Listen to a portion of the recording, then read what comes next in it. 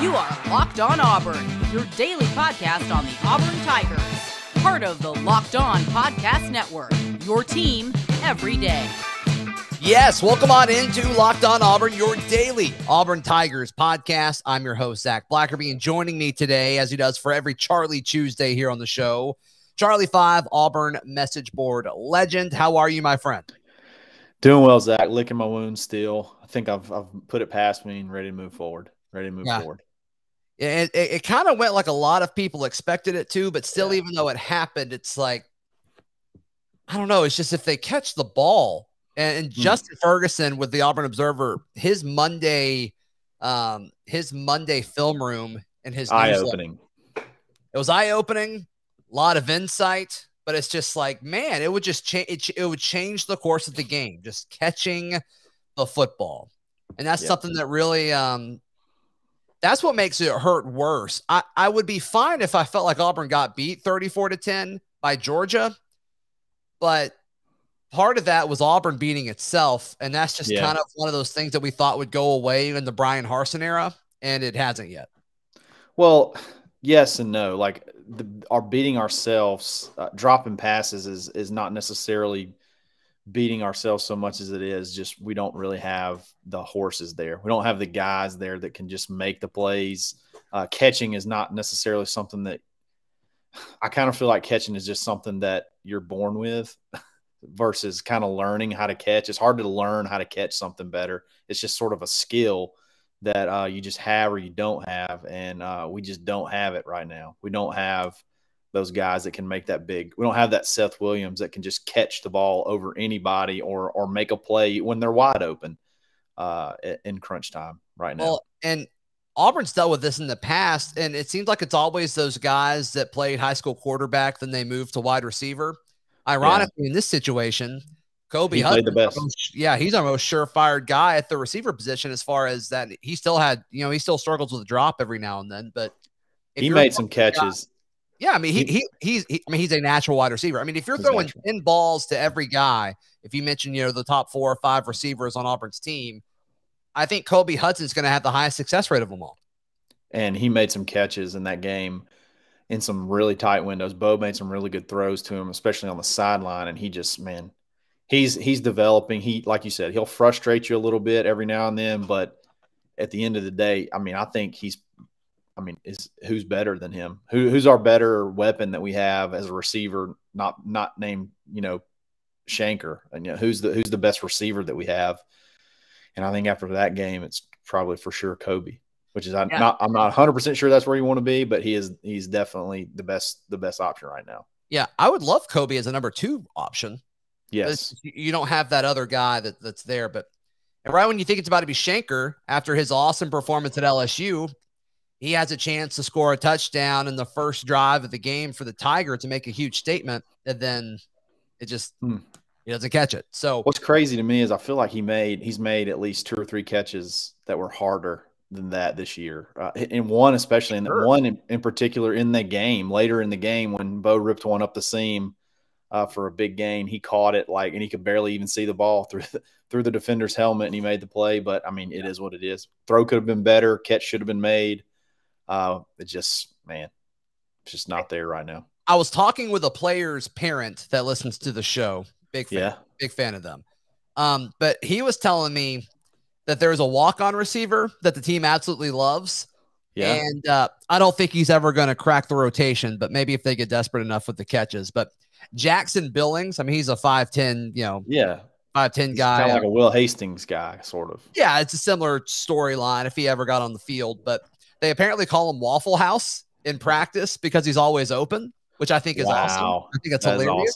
Awesome. He's apparently that's a great nickname. That's a great nickname. Apparently, is really impressive in practice. But once again, I don't think they'll ever play him. But I thought that nugget was interesting because apparently the player is talking to his father about how a lot of the teams talking about how good Jackson Billings is. So I thought that was worth mentioning. That's all. Seems like I remember his name a lot several times in the scrimmages in the fall. But I don't know. I mean, if that ends up being the savior of the offense, we're probably in pretty bad shape. No question. All right, here's something I want to talk about. All right, let's do it. This storyline has emerged, Charlie 5, that the issue from Saturday was Bo Nix was throwing the football too hard. And I think this is the most ridiculous thing in the world. And I guess the origin of this is the pass to Deshaun Shivers, where he kind of batted it up, and then Georgia got the interception on that 3rd and 2 early in the game. Right. Did he throw it too hard then? Maybe. I guarantee you Shivers is not saying that. I guarantee you none of the pass catchers are saying that about Bo Nix. And this is such a ridiculous storyline to me, because I guess it's emerging from one of the TV commentators making a comment about that afterwards, like Bo threw it too hard to Deshaun Shivers. He needs to lead him a little bit more. It's like, okay, maybe that one specific play, but if you watch that Auburn Georgia game, Charlie 5, and say, oh, the reason Auburn's offense struggled was because Bo Nix threw the ball too hard, please just get out of here. That is craziness. I do hear that I have seen a little bit more being critical on receivers after this game, but like for the most part, you don't hear people just bang on Demetrius Robertson for continuing to drop passes or Sean for dropping 2, unfortunately, in big situations. It's always something to do. Bo didn't hit somebody in the hands good enough. Bo threw it too hard. Like, too hard? What are we talking about? Are we playing intramural flag football? No, you're in the SEC catching passes at the highest level of college football. Catch the ball. Catch the ball. If it hits you in the face, that's a you problem. Right. It hits you in the face. And it hit Demetrius Robertson on 4th and 9. It almost hit him in the face. Like, Bo is not perfect by any means. Don't get me wrong. He definitely has his weaknesses. But 7 drops based off what Pro Football Focus put out there, especially in the timing of them, crucial 3rd downs, 4th downs that extend drives. After Demetrius Robertson drops the 4th and 9, which was right on the money, by the way, ripped it across the middle, right on the money, they throw the bomb and go up 24-3 and put us out of our misery. So, come on, guys. The same person that says he throws it too hard will say he has a noodle arm. We'll talk about him not being able to throw hard enough. Like, he looks hurt. He looks hurt. Yeah, come on, guys. Come on. That is if you want to talk about him, exiting the pocket a little too much, trying to do too much, you know what? Fine, we can have that argument. Sure. But he throws it too hard. Like, what type of sports did you play growing up? Come on. Catch the ball. Every few years, one of these guys gets drafted, and it's like, we've all heard stories about Brett Favre's receivers would like break their fingers catching his passes. Or I remember when Jameis Winston got drafted and he was practicing with them, with the Bucs, and like the gloves would rip because they were catching him. That's just part of it. He's getting the football to you, and it's your job as a receiver to get open and catch the football. And in that particular play, you got to get the ball into Sean's hands quick. He's got to get the ball in his hand. He's there. He's open. He needs the ball in his hands, and he needs to get up to speed quick because Nakobe Dean's not a slow guy at all, and he proved that. But you can't just – what are you going to do? Just lob one in there and let him run under it while you got the fastest linebacker probably in the country just beaming down on him? Come on, guys. Yeah, it's a 3rd and 2. You need 2 yards. He got the 2 yards. You need 2 yards. Catch it and fall. You've got it. But I don't know. It's just this constant Bo Nix not being good enough. And is he perfect? No. But no, I think he's a lot better than he was a year ago. It's just there are so many issues to look at where it's just Auburn is in a different class than what Georgia is right now. And even on your home turf, you just kind of get bullied around and there's nothing you can do about it on either side of the football.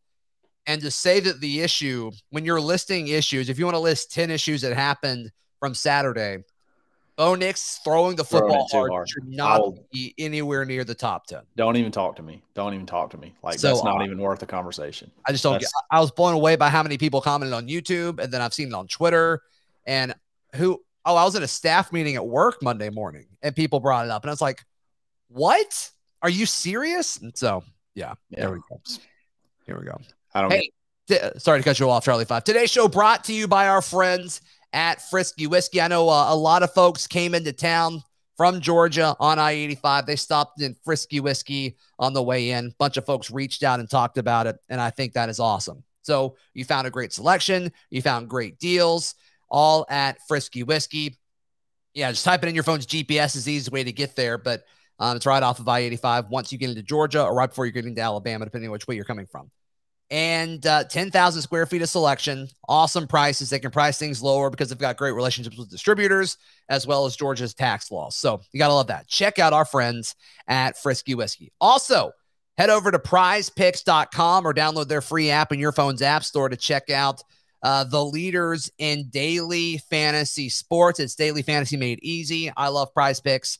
I know that you will too. Not a lot of places have daily college fantasy. They do. And so head over to prizepicks.com.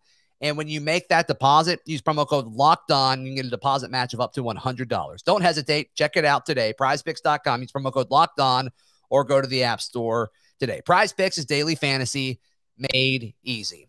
Let's go, baby. Another thing I want to talk about, Charlie 5, is let's just kind of do a progress report real quick. Let's do a progress report regarding Mike Bobo, Auburn offensive coordinator. His son committed over the weekend. We can touch on that at the end of the segment if you want. But I think what do you think? How do you think Mike Bobo has done so far as an offensive coordinator this season? Well, it's hard. It's really hard to say because of how far behind the 8 ball he is on talent. But what metric are we looking at to decide is he moving us in the right direction? Are we right where we were last year? I haven't quite. I don't really know how to answer that question. I do know we average more yards per play this year than we did last year. We have played Georgia. Georgia's going to knock a lot of the stats down on a lot of people. We scored more points on Georgia, and I think had more yards on Georgia this year than we did last year. I personally like aspects of what's happening. I think we can sometimes the flow of the game, we tend to abandon the run a little bit. But at the same time, I don't know if the run was the answer in that game because we would have holes and they just close so fast. It's the team speed that Georgia has on defense is incredible. From a play call, if you don't look at execution, I'm calling a play where I'm going to have somebody open. They just have to make the play. I have been thoroughly impressed there. That first drive was scripted, absolutely beautiful. There were several big third down plays, third and distance, where we had guys, we just couldn't get them. You know, you talk about one of the things that Bo, I would say probably the worst play of the game for Bo. We had a double, like a little pump and go, double move on both sides of the field, and both guys were open.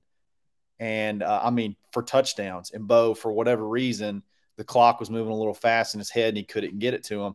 From strictly like a play calling people open standpoint, I love that. Right. But at the same time, you got to call plays that your players can execute. So what's the answer there? I have no idea. But I like where we're going. It's this weird line of you got to score more than 10 points against Georgia, but also no one else has been able to do that so far.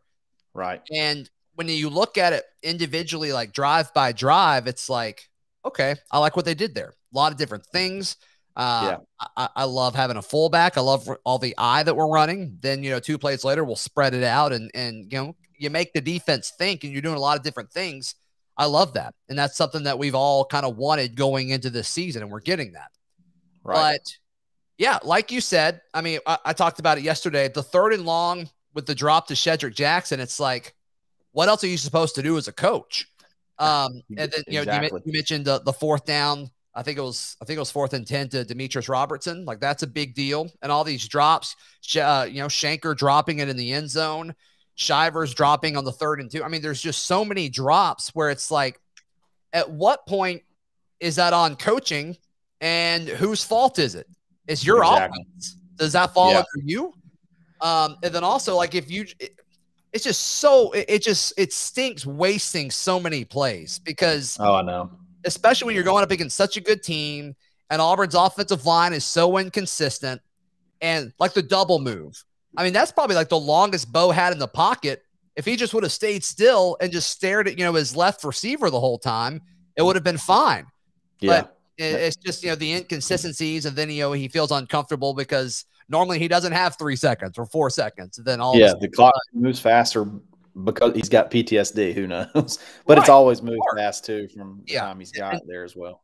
But. So I don't know how I feel yet. I definitely like I guess the way I feel is I feel like there's always a play that can, and he's able to get matchups unlike we were before down the field, across the middle, with the tight end. He's able to get matchups. I'm just not sure we're there talent-wise to be able to execute it yet. So it may sound like, sort of moral victory type stuff from the offensive coordinator is why I'm somewhat happy with the trajectory. But I mean, I don't know how to put a value on it yet. I don't know how to put a value on it. I mean, you and I were unhappy with his game plan against Penn State, and then you look at it, and what he put together against LSU wasn't very good. Bo Nix just was a magician. And then, I'm willing to give him a pass against Georgia. I think these next few weeks are going to be really big for him because Arkansas is a team you should be able to move the football on. And Ole Miss is a team that you should be able to move the football on. Same with A&M. These next few games are going to be really important with how we should view Mike Bobo moving forward. Sure. I don't know that I necessarily dislike the game plan that much against Penn State. The game, the end of the game, maybe there may be certain plays that you wish you'd have back, but my God, you could if you went there, you would go. I mean, you could pick apart every single game. I'll just go back to this. I'll go back to this. We have 2 really good running backs. Yes. We got to figure out more ways to get them the ball, whether it be in the passing game, figuring out what our offensive line can do better and do that with them. But they got to touch the ball more than I think Tank touched the ball like 14 or 15 times, 10 rushes, 3 or 4 catches. Jarquez barely saw the ball at all. They got to touch the ball more. They're our best playmakers that we have between them and Shanker. So what do you do with that moving forward, and how are you able to scheme them going forward? I don't think it's ever going to be just we're going to have exactly 50 runs or 50% runs and exactly 50% passes. The game flow is going to have a lot to do with that. And he does seem to kind of maybe want to abandon the run a little early, but at the same time, you got to go with what you think is going to work. We just got to execute, which I feel like is a lot of what we used to say under Gus, or that's a lot. What Gus used to say a lot was the plays were there, we're just not executing. Yeah, but they weren't there. Like guys were blanketed. That's true too. Guys are getting open. Like Lindsay and I were talking about on yesterday's show. They're doing the hard part, Charlie 5. It's just, okay, you're getting open against the number 1 defense in college football. You just can't catch the ball. Now, the issue is I don't know how you fix that at this point of the season. No. I think that's the problem. And I don't know.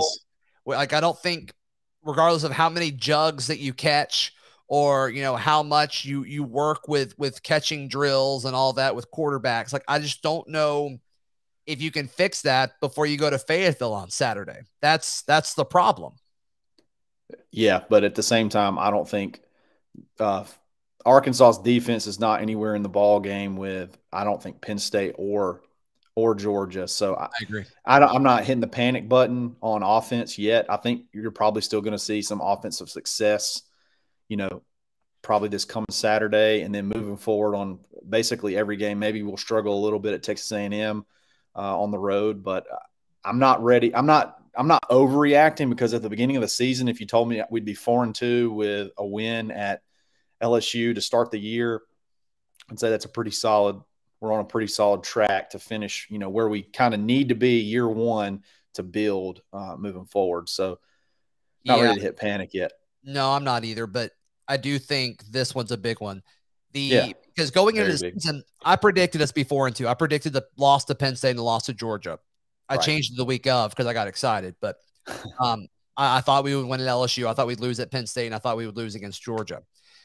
Now, when we were doing this prediction going into the season, I thought Arkansas would be a joke, and they're not. I think Arkansas is a really good football team.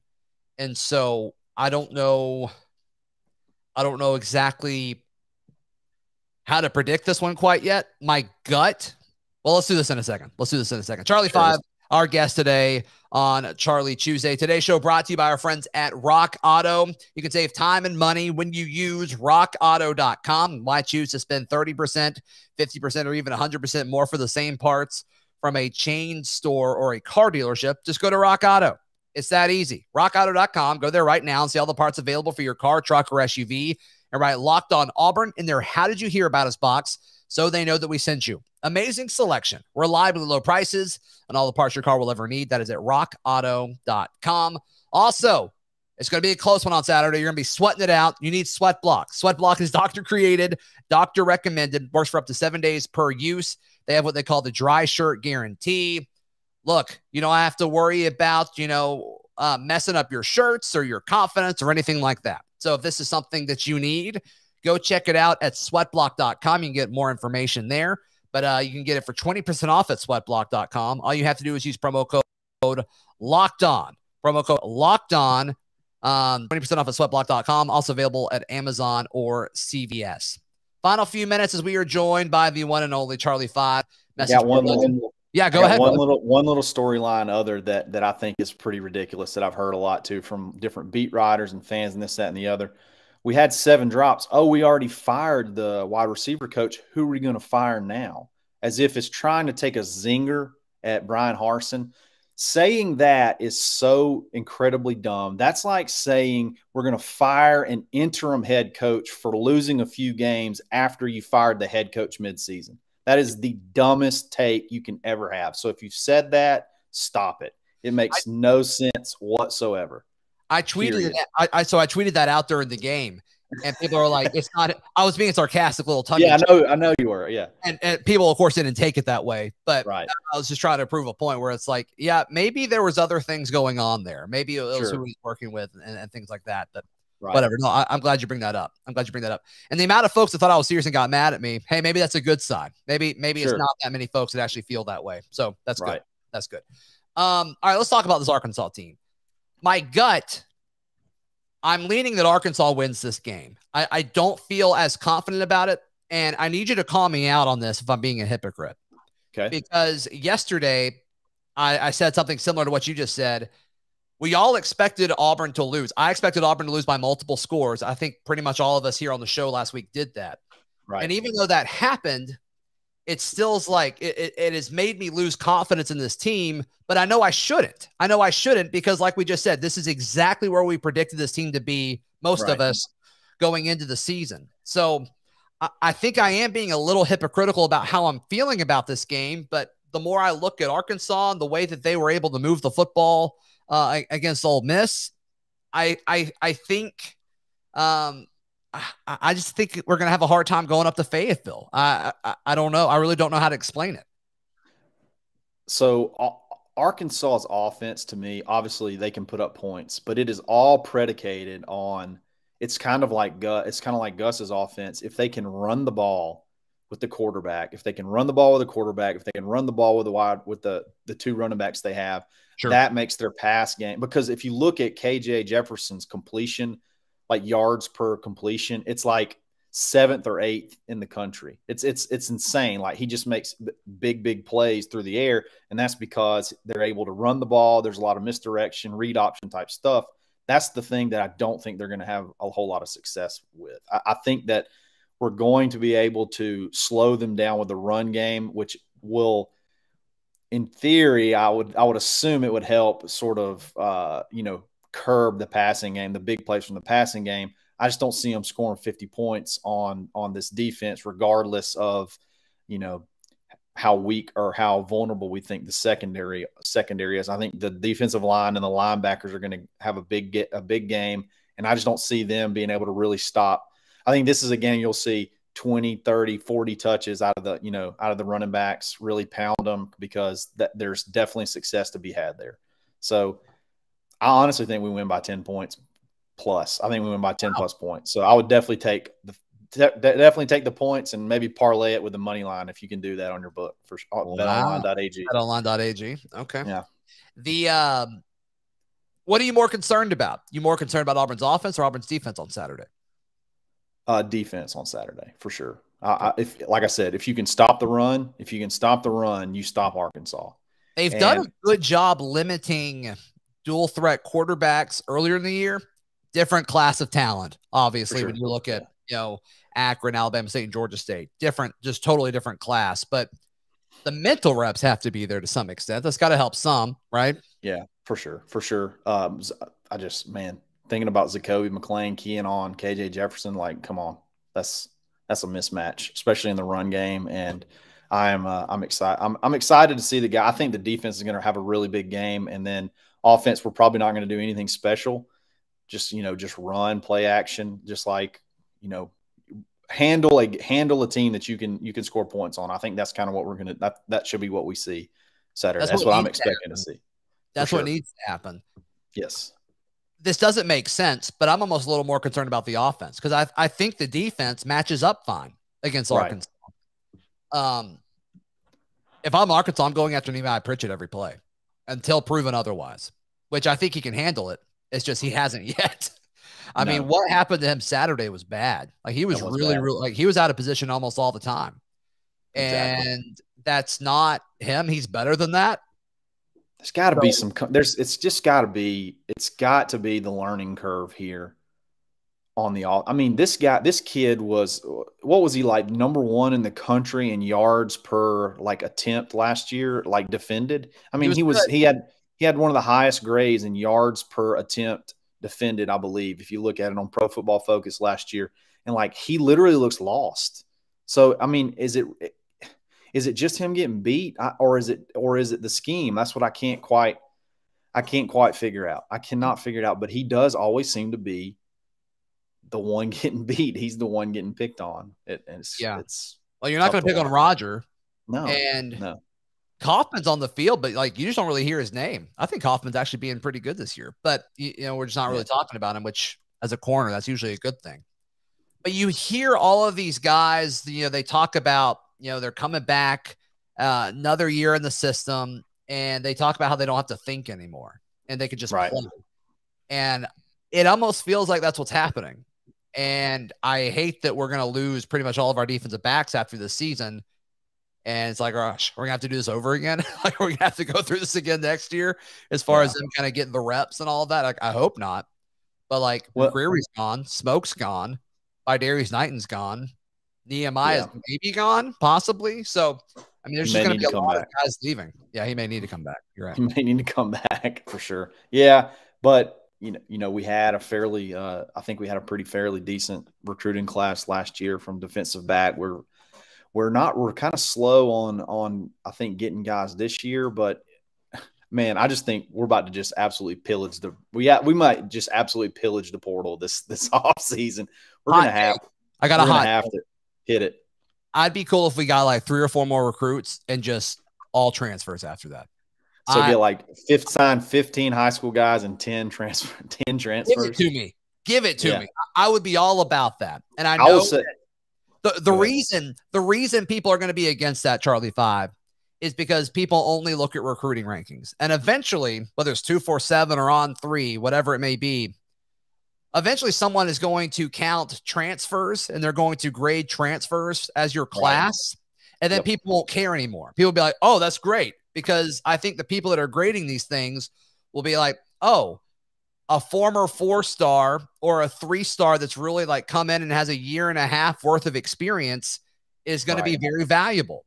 And and so I am all about it. If we got 15 high school kids, we're at 12 right now. So if we got 15 high school kids and then got 10 more, and then maybe you get a little bit of wiggle room if a certain amount of people transfer out. Like I would be all about that. I think maybe this year the rule has changed a little bit as far as last year if you lost a guy, it didn't matter. You didn't gain a spot. So I think that's kind of freed up this year. Maybe time to 7. Isn't that right? 7 guys have to transfer out for that to happen. Right, something like that. And I think you might see that we might hit that number on the head. I'm not saying I know who that is, but I definitely think there's a culture change. That is also still in the process. I think if you get close, coaches may go up and be like, hey, I need you to leave. Sorry. Oh, yeah, it's going to happen. It's going to happen. It's going to happen. It's going to happen everywhere. Yeah. Yeah, for sure. Hey, you got thoughts on Drew Bobo? I think he's going to be a 3-year starter at center. I think he's going to play center, and he's going to play at least 3 years. Probably red shirt or sit behind somebody next year, and then I think he's going to take over. Smart kid, athletic kid, plays basketball, if I'm not mistaken, and he moves good. He's powerful, and I think that's with On3. He posted a couple of gifs of him like playing basketball. The guy can move for a 300-pound kid, man. Yes. I think that's going to be the next guy that you see, in the middle for quite a while. I'm excited to have him. Big pickup. Yeah, I think it'd be great. Need to keep it going. Damari Alston, our running back from Woodward Academy, said that he still had some heat for us this week. So I told him I was already sweaty. So we'll see what that means. Well, you need Sweatblock. You need to head over to sweatblock.com. Yeah, to fix that. The heat's coming this week, apparently. So we'll see. Charlie 5, how can people find you and hear you, my friend? Yeah, you can find me on Twitter at _Charlie_5 right there on the bottom. Or you can find me on Monday through Friday on the Dad Bod Golf Pod. Let's go. Only daily golf podcast out there. Let's go. Awesome, man.